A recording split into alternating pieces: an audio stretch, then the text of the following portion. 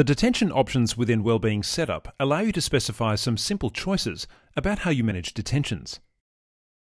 It's worth pausing on this first one, Show Detention Interface. This allows you to choose whether or not the detention option is available in the menu for users. Let's see what we mean by that. At the moment it is set to Yes, so it's visible. If we step back to Wellbeing for a moment, we can see it here in the menu list. If we go back and set it to No, you'll see that it's no longer visible in the menu.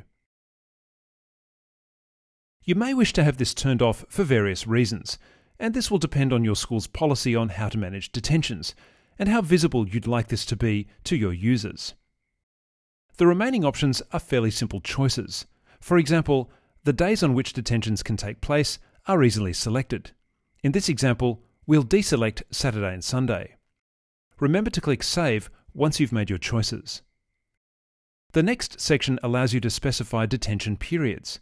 Again, this is fairly simple, but there are a few options here worth noting.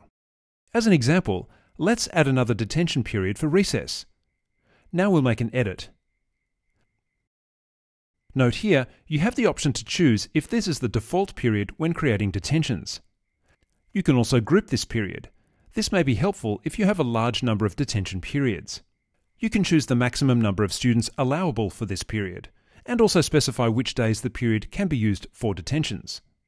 Click Save. Detention statuses allows you to specify where a student is at with their detention. Note that these three options are built in, and you can add more if needed. You can specify the colour of the text, and also whether the detention requires a reschedule if the student doesn't turn up. Let's create one and see how that happens. Let's add one called Completed as a Reschedule. Then scroll back down and click Edit. Notice that the options to change the colour and determine a reschedule now become visible.